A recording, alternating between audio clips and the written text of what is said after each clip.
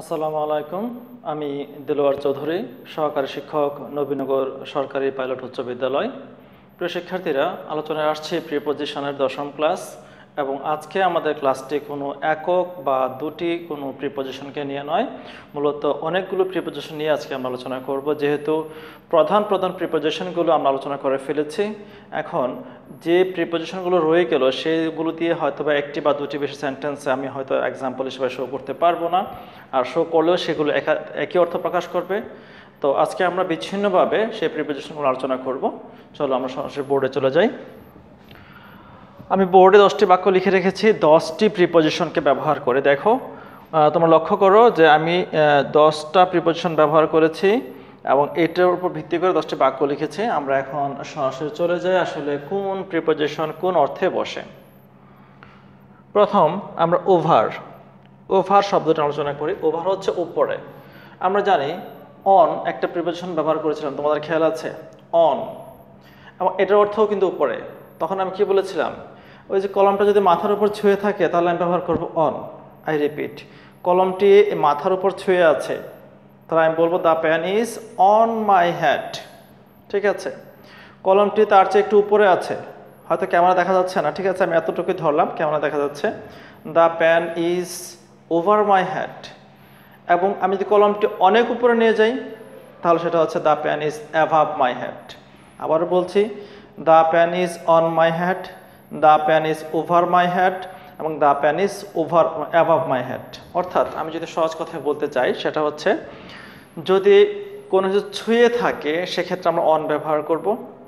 যেমন কলমটি টেবিলের উপর রাখলে সেই কলমটি টেবিলকে ছুঁয়ে থাকে, আমার মাথার চুলগুলো আমার মাথার চামড়াকে ছুঁয়ে আছে, ঠিক তদ্রুপ।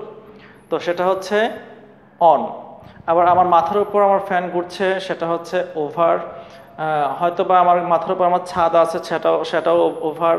আমার মাথার উপর দিয়ে কিছু পাখি উঠছে, সেটাও ওভার।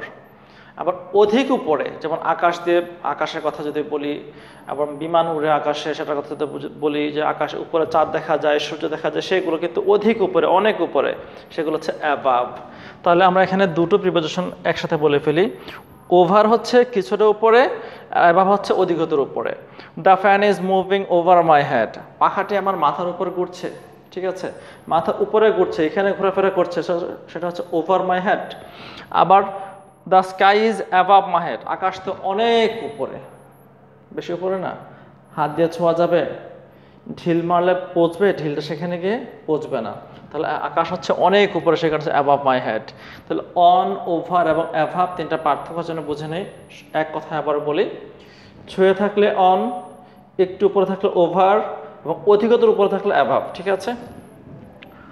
ইনটু, আমরা জানি ইন একটা প্রিপোজিশন, আবার টু আর একটা প্রিপোজিশন। দুটি সিম্পল প্রিপোজিশন মিলে এখন হয়েছে একটি ডাবল প্রিপোজিশন। অর্থাৎ দুটি সিম্পল প্রিপোজিশন মিলে যদি একটা প্রিপোজিশনের মতো আচরণ করে তাহলে তাকে আমরা বলবো ডাবল প্রিপোজিশন। ঠিক আছে। এখন চলো দেখো, ইনটু অর্থাৎ এই শব্দটা ব্যবহার করা হবে কোনো কিছুর ভেতরে কেউ প্রবেশ করছে ওই অবস্থাটাকে বর্ণনা করার জন্য। ঠিক আছে। He is entering into the room বা ইনটু দ্য ক্লাসরুম, সে কক্ষে প্রবেশ করছে, ওই মুহূর্তটাকে বর্ণনা করার জন্য entering into, in the room না, কথাটা আবারও বলছি, ইন হবে সে রুমের ভিতরে বসে আছে, স্থিতিশীল অবস্থায় আছে, তাহলে he is in the room. আর সে রুমের ভিতরে প্রবেশ করছে, he is entering into the room. মন থাকে যাতে। বিটুইন হচ্ছে দুইয়ের মাঝে কোনো কিছু বোঝাতে। দেখো, divide the fruits between the two boys, দুটি বালকের মাঝে ফলগুলো ভাগ করে দাও। অর্থাৎ দুজনের মাঝে কোনো কিছু করতে গেলে শুধু দুজন নয়, ব্যক্তি হবে এরকম না যে দুটো বস্তু হলে হবে, দুটো তারকে কানেক্ট করে দাও। হ্যাঁ, তারপরে আমরা এরকমভাবে যে বাক্য বলি, দুটো বস্তুকে একসাথে বেঁধে দাও। অর্থাৎ দুটোর মাঝখানে কোনো কাজ করতে গেলে, দুইয়ের মাঝখানে কোনো কাজ করতে গেলে সে অর্থে বিটুইন বসে, দুইয়ের মাঝে। ডিভাইড দ্য ফ্রুটস, ফলগুলোকে ভাগ করে দেওয়া বিটুইন দ্য টু বয়েজ, দুটি বালকের মধ্যে। ধরো 10টি 12টি 20টি 30টি ফল আছে, হ্যাঁ, ধরো অ্যাপলই আছে ধরলাম, এই অ্যাপলগুলোকে আমাকে বলছে ভাগ করে দিতে দুজনের মাঝখানে। তাহলে এই দুজনের মাঝখানে বলাতে বিটুইন। তাহলে সেম সেন্টেন্সটা আবার লিখলাম আমি, divide the fruits among the boys, এখানে টু ছিল, এখানে আমি টু ব্যবহার করিনি। এখানে বলছি অ্যামাং দ্য বয়েজ, বালকগুলোর মাঝখানে। তাহলে আমার যখন দুজন কথাটা উল্লেখ নেই, অনেকের মাঝে যখন কোনো কাজ করতে বলা হবে তখন আমি ব্যবহার করব অ্যামাং।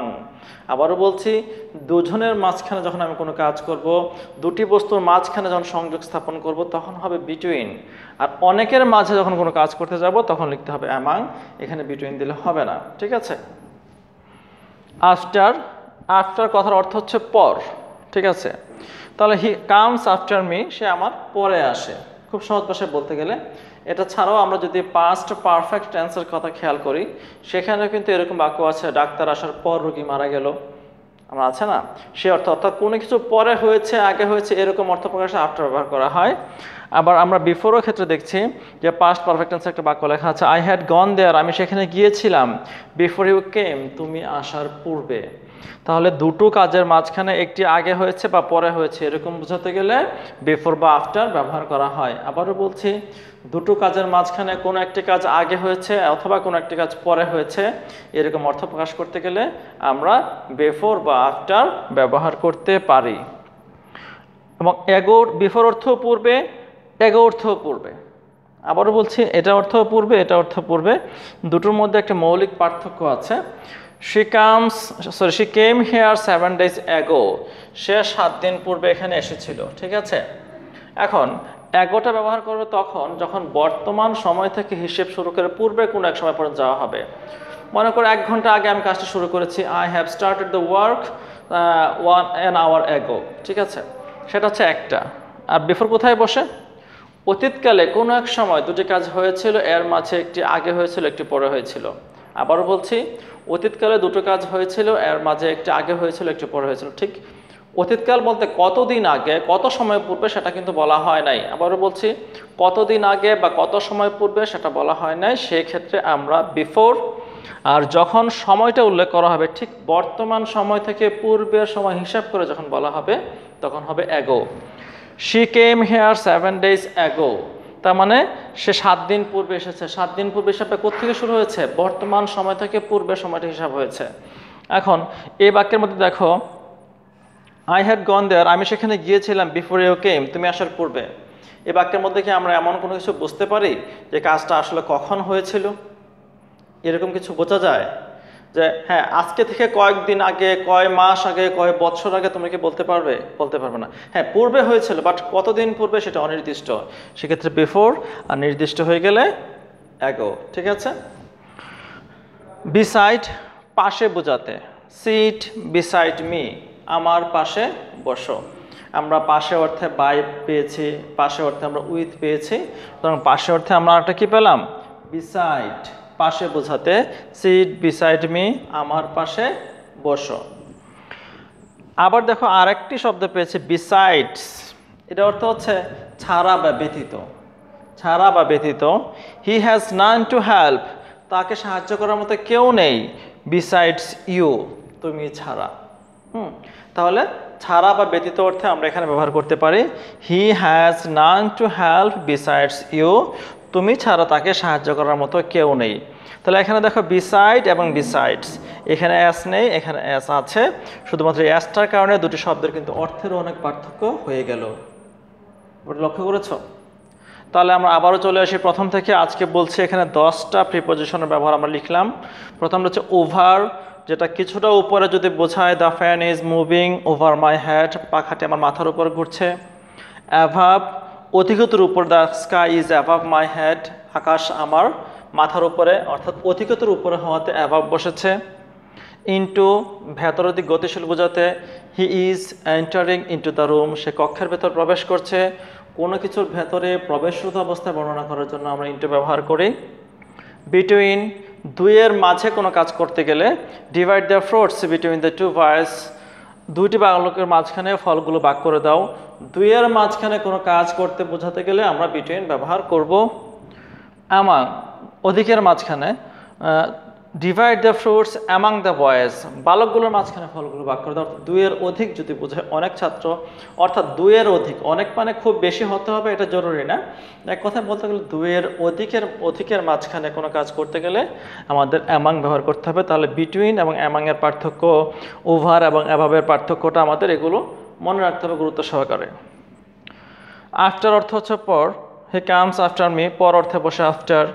আবার অতীতকালে দুটি কাজ সম্পন্ন হয়েছিল একটির পূর্বে, যেমন এই কাজটির পূর্বে এই কাজটি হয়েছিল, সেখানে এখানে বিফোর বসেছে। বর্তমান সময় থেকে পূর্বের হিসেব করে যে সব পূর্বে ব্যবহার অর্থ ব্যবহার করা হয় সেক্ষেত্রে এগো বসে, যেমন সে কেম হেয়ার, সে এখানে এসেছিল 7 days ago, 7 দিন পূর্বে। সে 7 দিনটা হিসেব করা হয়েছে বর্তমান সময় থেকে পূর্বের সময় পর্যন্ত। আর তাহলে বিফোর এবং এগোর মধ্যে পার্থক্য কি? বিফোর হচ্ছে ঠিক কখন হয়েছিল এটা উল্লেখ করা থাকবে না, বর্তমান সময় থেকে হিসাব করার কোনো সুযোগ থাকবে না, কিন্তু এগোর মাঝখানে সেই সুযোগটা থাকবে।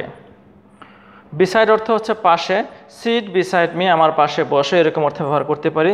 আর বিসাইডস অর্থ হচ্ছে ছাড়া বা ব্যতীত, he has naan to help besides you, তুমি ছাড়া তাকে সাহায্য করার মতো কেউ নেই। তো শিক্ষার্থীরা আমরা এই 10টি প্রিপোজিশনের ব্যবহার শিখলাম, আশা করি তোমাদের খুব ভালো কাজে লাগবে। ঠিক আছে, পরবর্তী ক্লাস দেখার জন্য আমন্ত্রণ রইল। ভালো থাকো, আল্লাহ হাফেজ।